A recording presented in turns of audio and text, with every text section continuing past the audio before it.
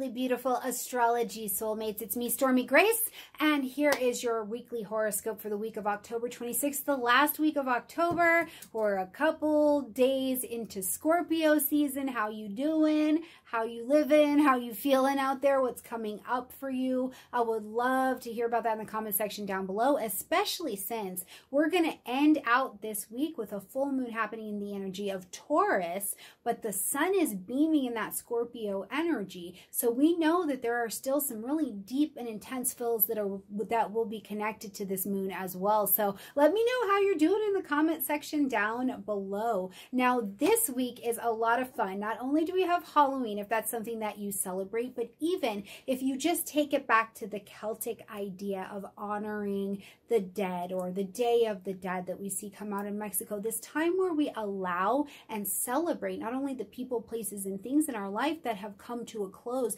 but we honor them. I think that is such a beautiful thing to remember this week as we're here and we're in Scorpio season. Honor what doesn't travel with you anymore. It was a part of you and now it is just done. So I think that's a very big, important, beautiful thing to do. And of course, honor the people in your life who have moved on as well, your ancestors and so on. Okay, let's get in here and let's talk about this week. Oh, first and foremost, my goodness, we've got eat and greets definitely happening this week. So coming on the 27th, we'll have Shane M. Nygaard, who will be here, and he is going to talk to us about the houses and the journey through the houses. And this is not the same old, yeah, that's the first house talk that you've heard.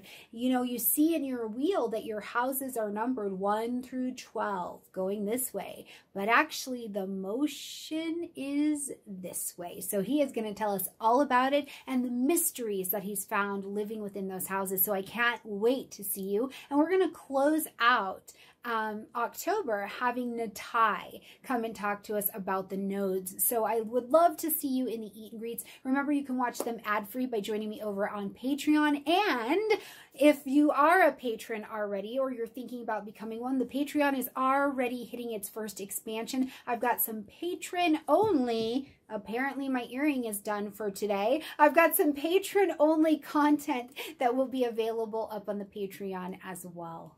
All right, let's get in here and let's talk about this week. So as we're coming into this week, just yesterday, which would have been the 25th of October, we had the Sun and Mercury, although it's retrograde, coming together in this beautiful conjunction, which means that the way we communicate, the vitality even behind how we communicate is pretty intense. It's big, it's beautiful, it's loaded with passion, it's loaded with desire and feeling. So if you were talking about or things were coming up yesterday, I'm sure there had an energy of intensity around it, especially in Scorpio, but nonetheless, it was a really solid energy for doing the communication or decision making that you needed to do, especially if you were reviewing or revising plans or something from the past. Now, as we come into the week, we really need to get going on the 26th, the day that Shane M. Nygaard is coming. On the 26th, what's going to happen is that Mercury, who's been retrograde in the energy of Scorpio, is now going to slip and slide back there and keep this retrograde party going back into the energy of Libra. Now, we have seen this. Mercury has come all the way through Libra already. So now he's going back and going to take a brief little look at this particular area.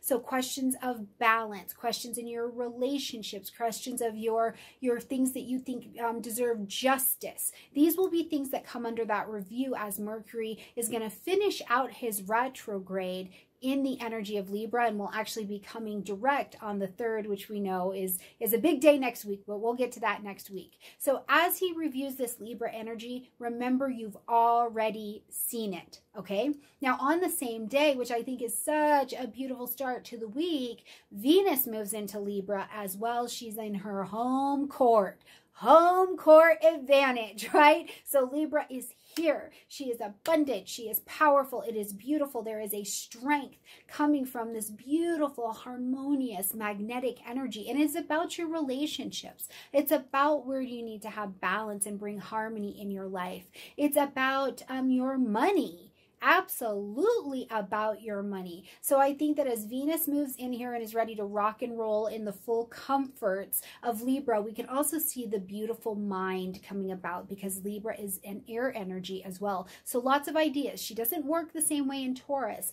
that she does here in Libra, but this will have a connection at that moon as we get to the end of the month as well, since Venus is a ruling planet, is the ruling planet of the full moon that we're going to have, because she'll be up in Libra, unobstructed, not having any problems. This is a good omen for having a really good full moon for us as well. Challenges, but pretty good. Now, as we jump and we get to the end of this week, this is where some of the action-packed stuff is really happening.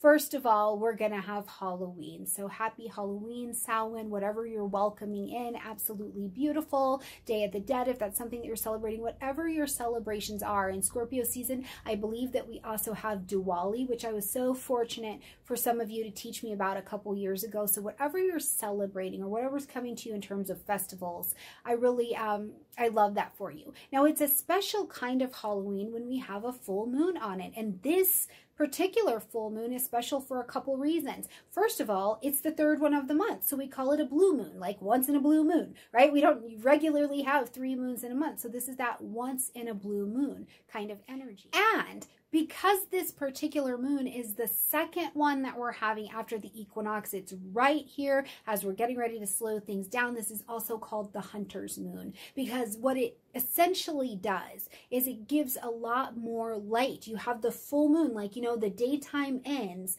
and then you fall under this full moon energy that is shedding all of the light that we get in the month. So you have more time to hunt and gather and prepare and get ready for what's next. So it's a blue moon, hunter moon, full moon in Taurus kind of energy. It's really got its own little vibe going on. Now, of course, we will have that full moon happening in the energy of Taurus at 9 degrees. So make sure you grab your chart. You locate 9 degrees of Taurus so you can see what's happening and what's going on over here. The full moon says that something needs to be ended, acknowledged, or adjusted. We are going to create an energetic shift here, and it comes and is motivated from the inside out. Something in your security is being challenged here. Now, we'll also have that moon in conjunction with Uranus, so this is bringing a surprise to the table. It's going to put the sun in opposition, the sun in Scorpio in opposition to Uranus, who's down in Taurus. So this is a surprising full moon. I would not be surprised if something unexpected, whether it be challenging or really easy, something unexpected about this next 4 weeks or even just this day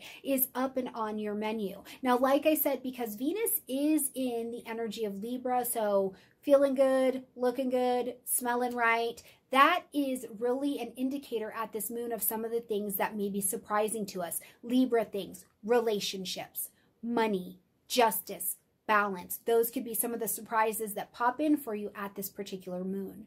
Now, as we're bringing this particular week to a close, if you're in an area that practices daylight savings time, you're going to want to, on Sunday, November 1st, you are going to want to set those clocks back. We fall back at this time of the year, so set them back and get prepared so you can be on schedule. I found this out, if you have not adjusted your scheduling, your calendars and your schedulers for work and things like that, make sure you also have that conversation in this next week or so you and your clients and your day can stay on track and on time with each other, and also have a lot of grace with people who are doing daylight savings time in case a couple things fall through the cracks, okay? Really, I think in the weeks that we have had in a while, this is one that is relatively... I think big things happen at the new moon, but the week itself has a lot of space to breathe. So I hope that you take it, invest in it. And of course, more than anything, enjoy Scorpio season. Enjoy Venus and Mercury getting back into Libra so you can have these beautiful conversations and discussions with your relations and with your money and with your art and your creativity, okay? All right, my beautiful friends, I look forward to seeing you in the Eat and Greet, seeing you on Patreon, Instagram, Facebook, all the places that we see each other. But most importantly, I look forward to seeing you next week. Bye, everyone.